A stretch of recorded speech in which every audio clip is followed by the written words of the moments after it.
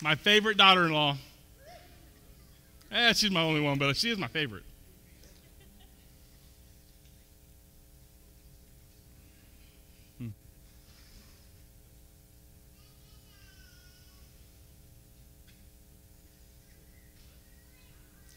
So, before you have Jesus, before you have him in your heart, before you receive salvation, it's a dark place.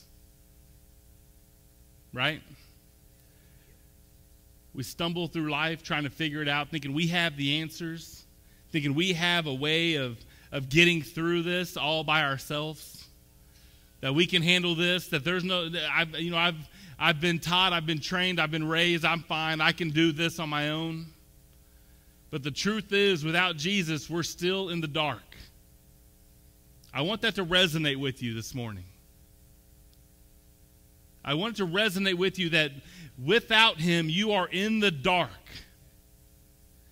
You have no hope. You have no chance. You have nothing but just sorrow. Even if you think life is good, you're in the dark. And you're destined to hell. Hell's a real place. It's not a desirable place. But with Jesus, you'll have all you need. Some of you might be thinking, well, it's still a little dark in here. Oh, but he makes a way. He makes a way for you. Simple 5-letter word. That when you cry out those 5 letters, when you cry out to Jesus, everything changes. Or at least it should, if you're really crying out to him. I want to talk with you guys today about a few things. There's been some stuff on my heart, and I've really appreciated the last couple weeks because I've been able to just work through some stuff that the Lord has laid on my heart. And I've just processed some things about salvation and sanctification and what it really means to serve. Because in this life, you either have Jesus or you don't have Jesus. And if you don't have Jesus, I get it, you don't understand. Because there was once upon a time when Dustin didn't have Jesus either. I didn't get saved till I was after 20 years old. I spent 20 years in the dark thinking I could figure it all out. But when I got him, I started to realize a little bit every day about how I didn't have a clue about how I was supposed to do it. Because this world doesn't point you toward Jesus at all. It points you away. So there's some stuff I want to talk about today. We throw up that first slide. Thank you. She's so fast.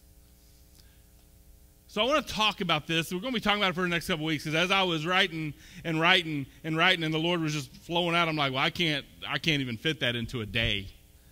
So it's not going to be a day. It'll be a couple weeks worth. But today we're going to talk about salvation. But I want you to understand these 3 things are 3 things that we should always be thinking about. And they all have something to do with one another. Because when you get saved, this is the process. Sanctification. That's a lifelong process.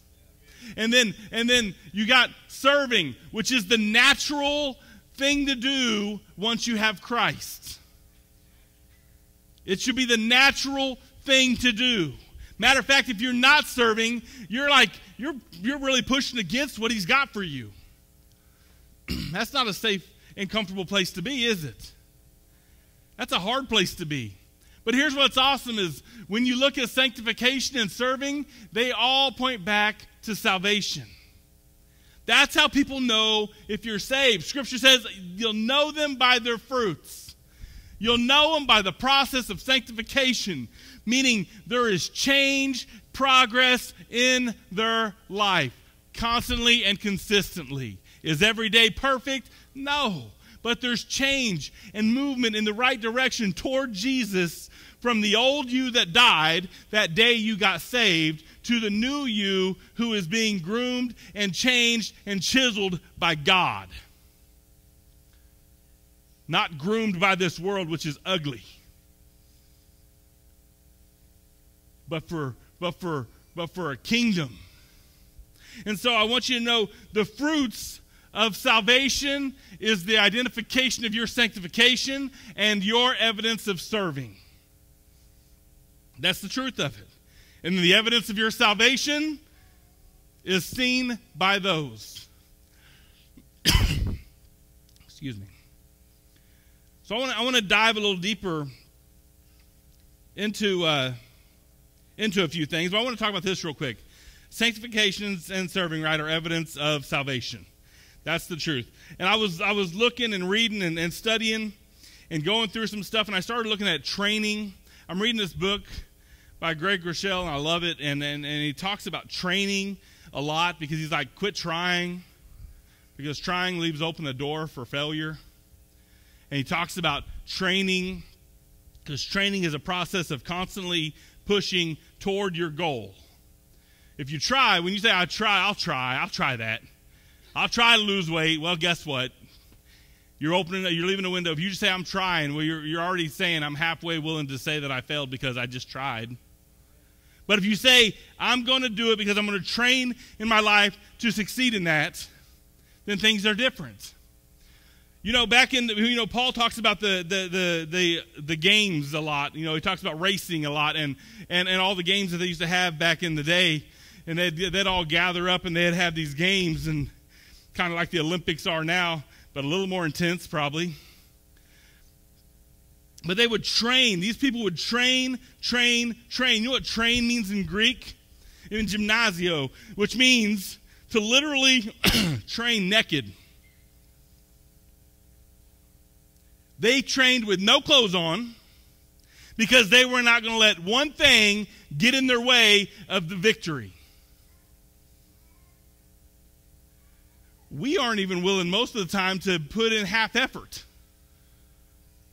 I'm not telling you that you got to take off all your clothes and train, but I'm telling you to start to put in the effort. That was what, you know, he talked about. They ran a race, and they ran a race to win the race. So when they're training, they're literally going out and they're running and they got no clothes on. Because they don't even want their garments of clothing to get in the way of their victory. What are you letting get in the way of your victory with Christ? It may not be clothing, but we let so many things get in the way of our victories with Jesus every single day. Because we don't treat it as if we're training. We treat it as if we're trying, and if we fail, well, we'll restart tomorrow. You know, I'm notorious for weight loss plans. I'm great at it. I've been doing this 75 hard for 7 days now. This is day 7, and you got to work out twice a day. You got to read 10 pages of a nonfiction book. You have to drink a gallon of water. You have to stay on a diet, which mine's 2,000 calories or less. And I'm on my 7th day. But before this week, yeah, thanks, I appreciate it. Derek knows. He's like, I get it. Derek's training too. But you know, here's the deal. The last 2 years, you know how many times I've tried that? You know how many times I've tried 75 hard? I can't even count it because I would try it. And when it got inconvenient, I would quit and try again Monday. But we do that with our walk with Jesus. Well, I'm just a big screw up. So maybe I'll start again Sunday at church. I can't certainly do anything on a Thursday. But when Jesus says, I want you to train for victory with me. And so I want you to flip over to Ephesians 2, 8 and 10. And I want you to listen. If you need a Bible, raise your hand. I got somebody in here that grab you one. You can have it. And I want you to listen to this. Because the first step before we can ever talk about sanctification, which we'll really get into, and we'll talk about serving, we'll really get into it, we have to understand what our salvation means. And not just like, yay, we got saved, but like, yeah, I'm going to live it out. In verse 8, it says this, for by grace you have been saved through faith. Nothing else. Nothing else. For by grace you have been saved through faith, and that not of yourselves, it is a gift of God. Before I go any further, I want you to understand that you get saved by faith. 1% of faith is all it takes. Well, Pastor, that doesn't seem like a lot. God is a big God. He is really waiting for you to have that 1% of faith to believe in Jesus Christ as Lord and Savior, and then He's going to work with you on that other 99% as you train. But you have to be willing to train. You've got to be willing to train so that you can, listen, not that of yourself. You didn't do anything but believe at least 1%, 0.5%, 0.0001 of a percent. That's all the faith it takes to get saved. That's all it takes. You want to know there's no fancy prayer to get you saved? Did you know that? Did you know that most of the time, people are saved long before they come down here because they had faith to step out and say, I need Jesus. And by the time they say that with their mouth, we pray a prayer of celebration, not of salvation. Understand that. You didn't get saved because someone led you in prayer at an altar one day. You got saved because you told them verbally, I need a Savior. Because Scripture says that you believe it in your heart and you say it with your mouth. Not that you say a fancy prayer. We all love prayer though, right? So there was a young man. I'll share this with you. I wasn't going to, but might as well. My wife's not here to yell at me. We're good. So there was a young man, and he goes to this grocery store, and he buys 3 boxes of chocolates. A small one, a medium size, and a large one. And he goes with the cashier, and he goes, hey, I need to buy these. And he goes, oh, that's awesome. You got a date or something, or a couple dates? What's going on? He goes, oh, no, I've got a plan. So the young man tells the guy at the grocery store, he goes, if she holds my hand, she gets the small chocolate. Now, if she gives me a peck on the cheek, she'll get a medium chocolate. But if at the end of the night I get a kiss on the lips, she gets the big chocolate. He's like, oh, well, good luck on your date. And sends the young man on his way. And then a young man shows up at the house, knocks on the door. Dad answers, says, oh, come on in. Come on in. We're going to have dinner. You can eat here with us. He's like, oh, okay. And so the young lady comes in, and they all sit down to eat. And he goes, can I pray? And he goes, okay, absolutely. And he says this prayer that is just blow your mind. I mean, it was, King James himself would have been amazed. Like there was more great words and more amazing context in this prayer than they had ever heard. And he said, amen. The girl that he was on a date with said, I did not know you were religious. And he said, I did not know your dad worked at the grocery store. That's just an extra. You can cut that out if you want, Aiden. That's just a bonus for today. So anyway, let's go back to this. You don't get saved by some fancy prayer. You get saved by doing what God says. You believe and you have faith. And by grace, you are saved through your faith. Through that little minuscule of faith you start off with. It is a gift from God. I want that to resonate inside of you right now. Because if you get nothing else, I want you to understand that today. It is a gift of God. And what are we doing with the gift we get from God? I want you to ask yourself today, what am I doing with the gift of salvation that God has given me? What am I doing with it today? How am I showing people that I have this gift? Or have I left it and put it on the shelf and I'm keeping it hidden to myself? Or am I walking through this sanctification process? I'm training every day, reading this word. I'm training for victory every single day so people can see the victories through my life. It's a gift of God, not as a result of works. You can't work your way into salvation. Stop trying. If you're saved in this room right now, I want you to understand this right here is what people struggle with. When you invite someone to church and they're like, I just can't go yet. They might be thinking that they've got to get something fixed before they walk in the church house. Because they might be thinking, well, God would never accept me looking like this. I've got to get some stuff. I've got to do some work first. I got to get some stuff changed first. But we don't work ourselves into salvation. The reason we can't do it because he doesn't want any of us to be able to boast over, look how I got myself saved. Look how I got me saved. The only thing I can do in my salvation is have a little bit of faith that Jesus is who he says he is. That he died, he was buried, and he was resurrected by the God Almighty. That's all I have to believe. And I don't even have to know what this book says yet. I just have to believe that that could be true. And that he did that for me so that all my sin was carried to the cross so I don't have to have it anymore.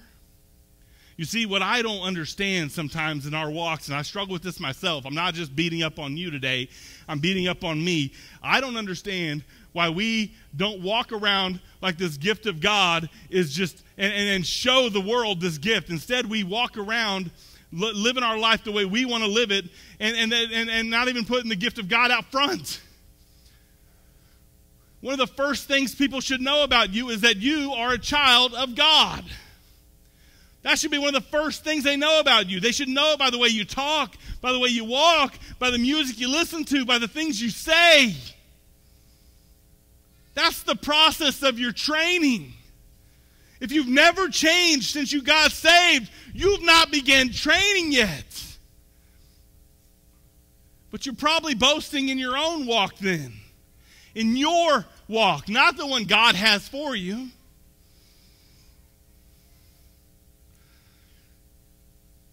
For we are his workmanship, created in Jesus Christ for good works, which God prepared beforehand so that we would walk in them. Understand this process. Salvation, sanctification, and service. They all are a continuous process. I don't stop being saved. I keep walking it out, showing people my gift. Let me show you my gift. Let me show you my gift. Oh, you don't know Jesus? Well, let me show you my gift. He gave me this. He'll give it to you. But how do people know you're saved if they don't see you showing the gift that God has given you? Grace. He's given you grace. Flip over to Exodus 14. Verses 13 through 14. Because we love some Old Testament, right? So often people say, well, that's kind of irrelevant nowadays. Not one bit irrelevant. But Moses said to the people, do not fear. Stand by and see the salvation of the Lord, which he will accomplish for you today. For the Egyptians whom you have seen today, you will never see them again forever. The Lord will fight for you while you keep silent. He will fight for you. He doesn't tell you to fight for him. You know why? Because he doesn't need you to defend him. The last one that would ever need us to defend him is the creator of the universe. I think he has things well under control. He doesn't need me to say, you've got to stop talking about him like that. What he needs me to do and wants me to do is say, I want to tell you about him. I want to tell you about his grace that he gave me when I was no good and worthless. but he still gave it to me because I had a little bit of faith.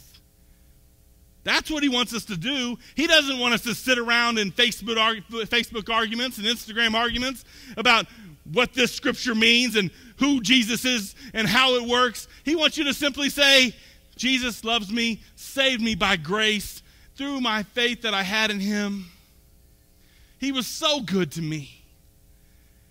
I didn't have to go clean myself up first. I didn't have to take a shower. I didn't have to do anything. I didn't even have to stop any sins yet.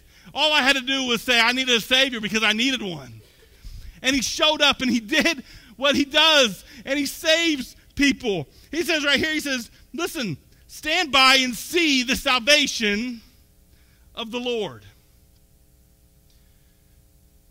Is anyone looking at your life and saying, stand by and look at that salvation? Stand by. I just want you to look at that person. Have you ever seen someone that you're in awe of because of their grace that just oozes off of them? Because they are training day and night to be closer to the Lord, and they are doing everything they can to understand who Jesus is so they can walk more like him. And you look at those people and you're like, I just want to stand and see it. Oh, that's so cool. Or do you sit there and look at them like, why does God love them more than me? Why does God give them those blessings and not me? Well, have you tried training? Because he's waiting to bless you in the training. He's waiting to meet you on the field. He doesn't care how fancy and dressed up you are. He wants you to realize and express the fact that you are a disaster and you're messed up. And that you need him for victory. Because the only place we go without Jesus is straight to defeat. Let that resonate. Straight to defeat. You may even think, man, I had a really good day. Look back and be like, well, I didn't even pray today. I didn't talk to Jesus. It doesn't matter how good your day on earth was. You were still defeated if you didn't talk to your Father. You were still defeated because you didn't let Jesus have some victory in your day. And it says, he will accomplish. He will accomplish. He will accomplish. He will accomplish for you. How awesome is that? Who in here believes today that God will accomplish things for you? We've got to live like it. We've got to live like we truly believe God will accomplish some things for us. You know what we live like most of the time? I'm just going to be real with you. We come to church, we sing some songs of praise and worship, which are awesome, but we don't live like that.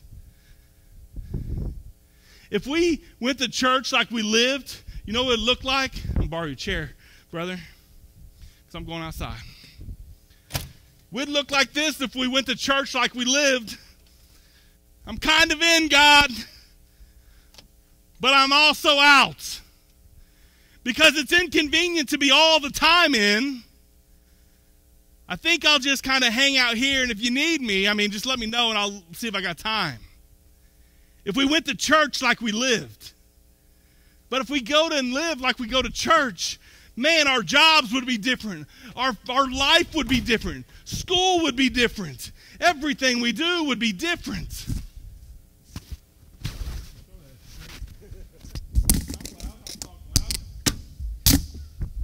Everything we do, every single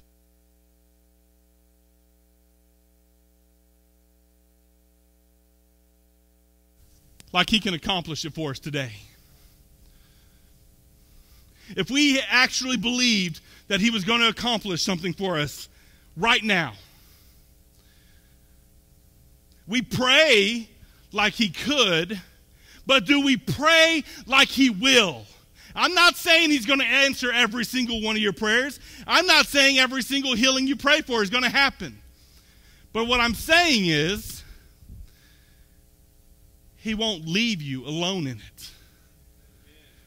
He won't leave you alone in it. If you are saved from something, you should change. And where is the gratitude in that? What's the definition of salvation? It means to literally be delivered from sin or damnation. We don't talk about that enough in church, the bad side. We try to put the glowing side out there a lot. Well, I can't say that too much about us, Hayden, I guess. We tell people they're going to hell if they don't get their act straight. But we need to be sure that there's a clear understanding that there is a hell just as much as there is a heaven. That we have to understand that that matters. That salvation is literally the deliverance from sin.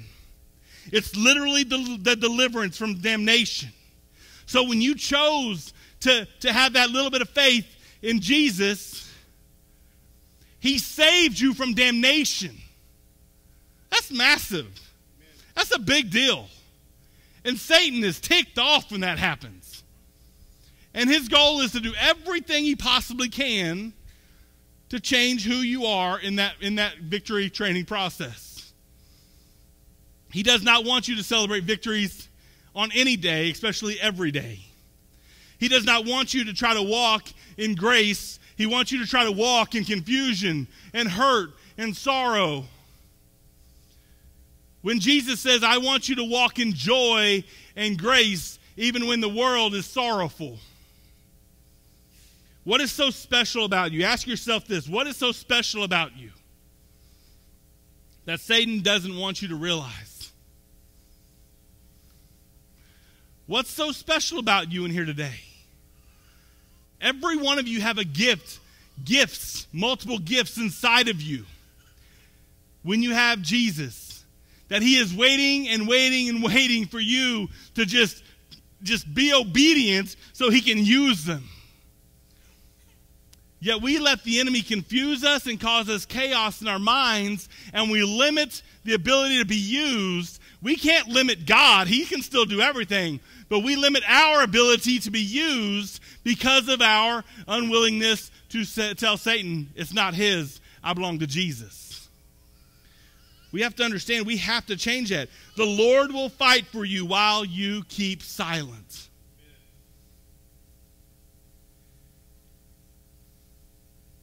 So while you're training,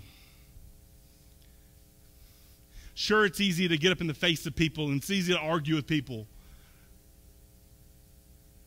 But sometimes keeping silent is where it's at.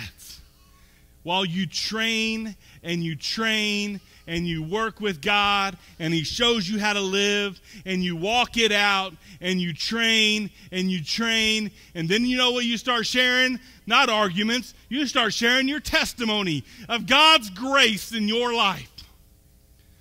Not the woe of who you were, but the grace of who you've become. The best testimonies are the ones that take forever about all the goodness God has done for me. Amen. You might be like, well, I don't even know that I have one. Well, then here's the deal. Today, let it be your day of victory. Let it be your day of victory, your first day of victory. And then tomorrow when you wake up, don't say, I'm going to try. Quit trying. Start training out your walk with Jesus. Go to that mirror in your bathroom and look in the mirror and say, I'm not trying anymore. It's victory. Every single day, in some form, in some way, Jesus will have victory in my life every day, and I'm going to tell the world how good he was. Because that is what it's about. Flip over to John 3:16. I like 3:16, but I like 17 through 21 better. Because I think we get a little lost sometimes. We stop at the really exciting point, but God has more. I love it. You know, those old game shows, you want more? We got more. Jesus has more. Come on down. I'm a little excited. Y'all done let me preach for 2 weeks. Whew. 3:16 says, for God so loved the world, right? We've all heard that he gave his only begotten Son, that whoever believes in him shall not perish, but have eternal life. That is what it's about. That is our goal. That is our first goal. First goal. There's got to be other stuff than just the first goal, though, right? This is the first goal. Get in a relationship with Christ so that I don't go to hell, that I can spend eternity with him, and I can be forever in his grace. And every single day I can start training for victory with the best coach out there.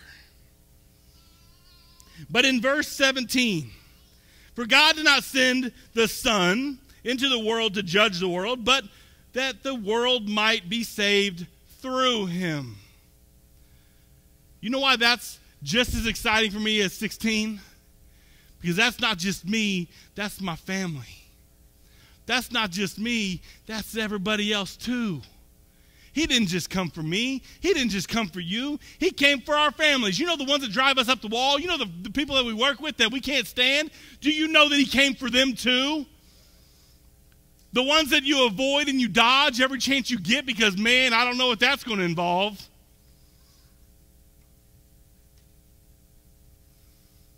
For them too. He who believes in him is not judged. He who does not believe has been judged already. Guess why? Because they're still on their way to hell. Our judgment from our first moment on the earth, our judgment for that is to go to hell. Obviously, there's an age of accountability. Praise the Lord for that. That's grace. But once we hear the truth and we know the truth, we have a decision to make. And he says, if you don't believe, then you've already been judged. You're going to hell. But here's the deal. You can believe. And you can say, not getting judged by like that. That ain't happening. That ain't happening. Not for me. I'm not going to hell. I can proudly say in the name of Jesus. Not in the name of Dustin, because there's no pride there. But my God is good. And in the name of Jesus, I know I'm not going to hell. And my hope and my prayer is that everyone in this room can say that at least by the end of today. That you can say, I'm not worried about what's going on outside those doors right now. I'm worried about my sanctification walk with Christ. But before I can worry about that, I got to have me some Christ. I need to get saved. I want to have this life of victory. I want to see things change.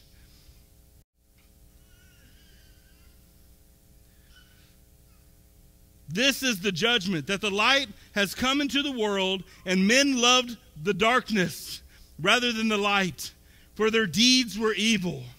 For everyone who does evil hates the light and does not come to the light for fear that his deeds will be exposed.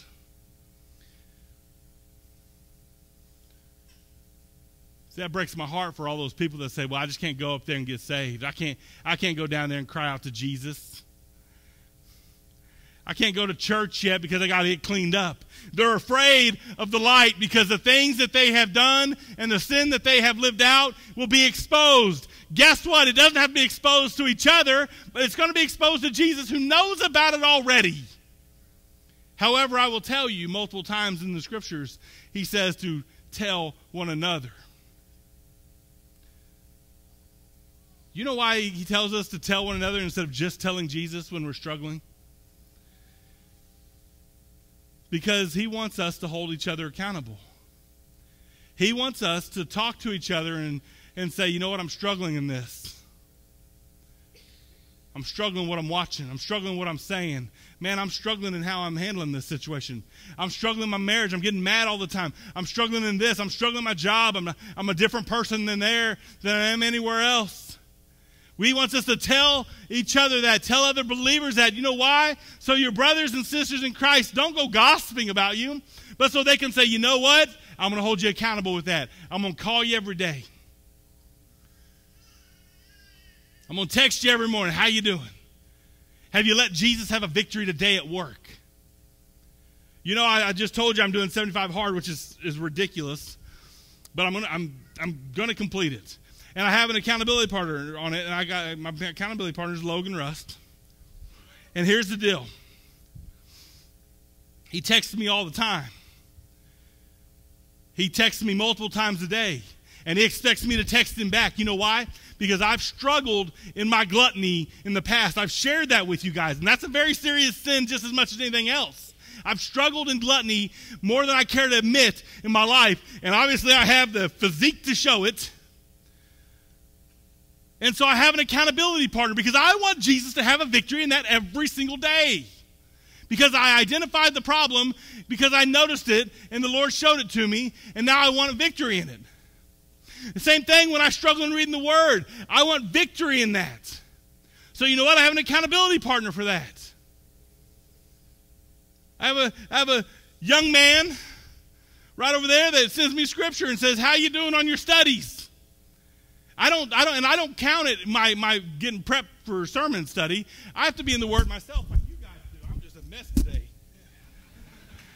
Hey, now it's gone too long. Still got my shoes and shirt and pants on, though. We're good. I'm training. Getting naked. Not really. Why is everybody leaving? No, seriously, though.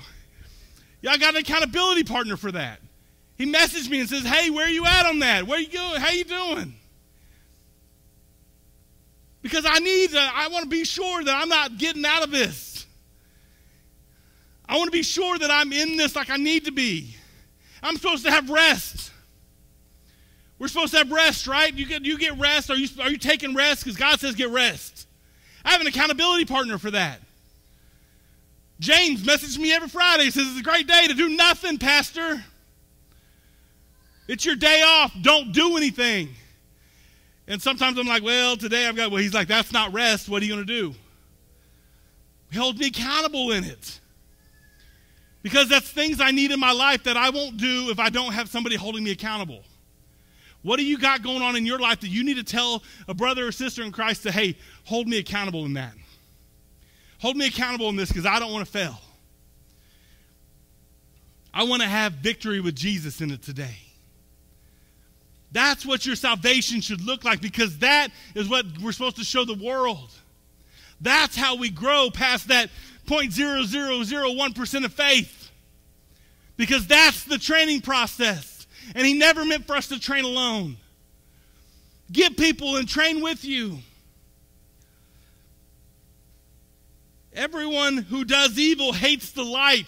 I don't want to do evil because, if I do evil, we know what that means. If I'm doing evil, I hate God. By definition, I don't want to be known as that. I don't want that to be my fruit. I don't want the world to say, "Well, you see that pastor, he gets up there and preaches, but then he goes and does that. So does he really love God?" I want him to say, "You know what? He realized he had a problem. He got an accountability partner. He's working it out so there's victory every single day." Does that mean I win every single battle? Maybe not, but I'll have victory every single day because I'm not trying. I'm training it out. Verse 21, "But he who practices the truth comes to the light." You practice, you train. Train, practice. Those are interchangeable. Are you practicing out your walk with Jesus today? Or did you just say, "Well, I got saved, that was cool. I got saved, that was fun." So that his deeds may be manifested as having been wrought in God. Manifested, made clear, seen, logged. So that it is noticeable. And what does wrought mean? Literally, if you look up wrought in the dictionary, it means to change, to be worked, to be made. And the crudest of definition means to be beaten out or shaped by a hammer. So don't expect the process to always be fun. Don't expect the process to be just smiles and grins all the time. Training is hard. I promise you, when those people were running and running and running for those games back when Paul's day, and they're running in these tough places and they're naked, none of them were thinking, "This is easy." They were getting sunburns where sun shouldn't hit. They were going through things and dealing with stuff that nobody should have to deal with, right? Because they were training for victory. So when you go through some hard times in your life after salvation, understand it's part of the training process. So long as you're doing it with Jesus, there will be victories inside of it. I love victories. I'm a very competitive person.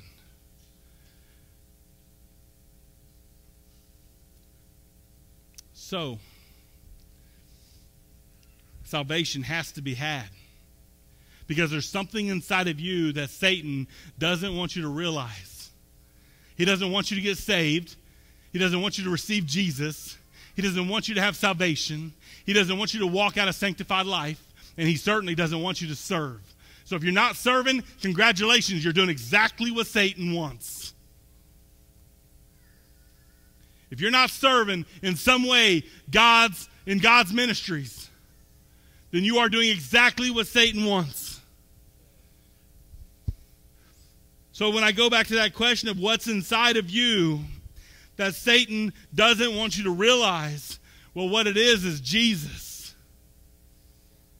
He doesn't want you to realize, first, that you can have him. Second, that when you receive him, he can use you. He doesn't want you to realize either one of those things. Because the moment you realize that, the moment you realize I'm unstoppable. And I don't care what anybody says to me. I don't care. People can mouth me, talk trash about me, tell me I'm an idiot, call me goofy, say I'm dumb. I don't care one bit, because every single day I'm going to wake up and it's about Jesus, and that day's victory's in him. And I expect the world to hate me because they hated him first.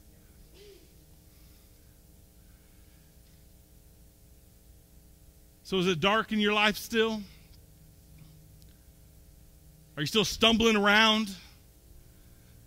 Have you received Jesus Christ as your Lord and Savior? I'm telling you, this brother named Chris got saved on Thursday night. Come into real life. Come to talk to me afterwards, and I told him, hang on just a second outside. I'm going to run inside real quick. And he came in after me, and I turned around. And he goes, I also want to talk to you about salvation. I want to get saved. And then he started bawling. I said, brother, I think you just got saved. Because you said it with your mouth.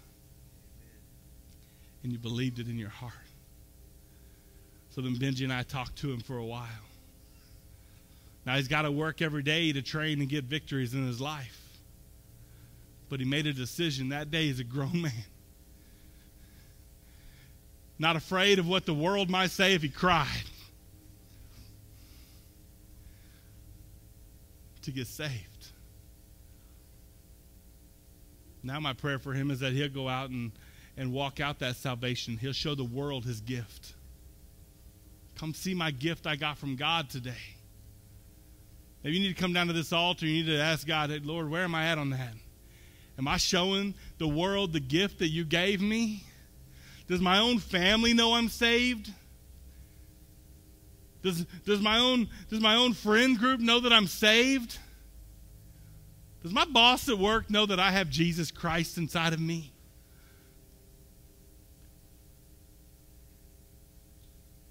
I'm telling you, everybody needs to know. Everybody needs to know that gift. You've got to tell them. You've got to tell them. That's your first victory. That's your second victory. Getting it and then telling it. Show them. Listen, I don't know what's going on in your life. We all have stuff. We all have garbage we're working on. I got a wife that's been sick for 2 weeks now. Poor girl. I'm trying to feed the family. I don't even know what's happening there. My daughter might be starving to death. I don't know. You may bring her food if anybody sees her.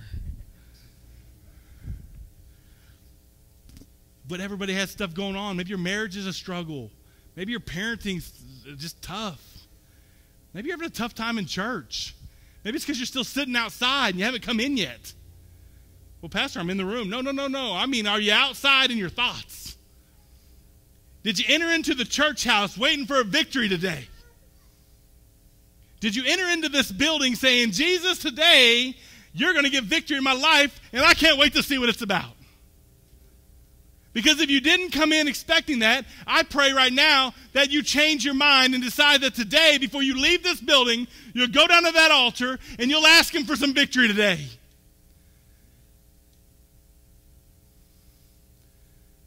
Man, who doesn't need victory today? The altar's yours. Let's give the Lord a hand and some praise this morning. Amen. So the pastors are going to be out by the door. If you have any questions, anything that popped up today while you're here with us at Renovation Church, make sure and take it to them. Folks, there's so much going on. We're so glad to have you here. If you show up once, we kind of adopt you into the family anyway, so you might as well get to meeting people. Wednesday nights, we have a great study going on. If you can come by. Next weekend, we're going to have a baptism service. If you haven't been baptized, know anyone that hasn't and wants to, that would be a great time to come in. After this service, we're having men's prayer over in the new building. So, guys, come on over. We're going to pray for the service, pray for the church, that kind of thing. So I wanted to share with you folks a quick tool. It's kind of hard to Bible study if you haven't done it before. So this is for some of you folks. And just if you're curious, for you to be a pastor 100 years ago, the library you would have had would have cost you tons of money. 1,000 years ago, if you'd have been a church member, you couldn't have got to a Bible. Okay? There was no printing press. It just wasn't out there. And I just want to show you guys, all you people who've been called to work for the Lord, I want to show you how cheap and how easy it is to get to some good Bible study materials. So this thing is called Blue Letter Bible. There's a ton out here like this. So Tara, could you go up here and click study, please? Now the app is actually easier than what we're doing. See this study right there? If you could click that. If you could go to click text commentaries. You guys are going to dig this. This is really cool. Go down here to this guy named David Guzik. Yep. Go to David Guzik's study guides. Go all the way down to Galatians. Well, you've got it on your screen. Okay, Galatians. No, down one more. Galatians. Okay, there you're totally blowing this, and I am too. Galatians 5. This is kind of fun. I'm kind of enjoying this now. So this is an outline for Galatians 5. And while I'm talking, could you scroll down to 5:22? I want to just show you how much is out there. Okay? So these people who are putting these outlines together, they're taking all these old, beautiful writers like Spurgeon and Luther and all of them, and they're putting them together. So check this out. So this is, she'll get down to 5:22. Back up a little bit. This is working so well. Okay, so this is 5:22. So let me read this to you. But the fruit of the Spirit is love, joy, peace, long-suffering, kindness, goodness, faithfulness, gentleness, self-control. Against such there is no law. Who was it said that? You're talking about putting together a lesson, right? Check this out. Go down until you see, right there. So check this out. This is how easy you can get into an in-depth Bible study. Okay, so we went to Galatians 5:22, and it talked about the fruit of the Spirit is of love, right? Let me read this to you, and this is from an old pastor named Barclay, and this is something to just think about this week. Right on, baby. I know this is taking a long time. There's some beautiful studies out here. Listen to this little study about the word love. Love translates the ancient Greek word agape. In that language, there were 4 distinct words for love. Eros was the word for romantic or passionate love. Philia was the word for the love we have for those near and dear to us, be they family or friends. Storge is the word for the love that shows itself in affection and care, especially family affection. This is cool, though. But agape describes a different kind of love. It is a love more of decision than of the spontaneous heart. as much a matter of the mind than the heart, because it chooses to love the undeserving. Agape has to do with the mind. It is not simply an emotion which rises unbidden in our hearts. It is a principle by which we deliberately live. Okay, so I wanted to share that with you because that's pretty cool. So all you folks, if you have a name that has either a consonant or a vowel in it, you are called to go do some good stuff for God. Okay? There are so many of these websites out here right now that are great study sites, and you could get so far with it, but I promise you, this is part of how you can grow in the Lord and do it on the cheap today. God is moving for a reason, and he's putting these tools right here at our disposal. Amen? Let's go to him in prayer. Father, we just bow before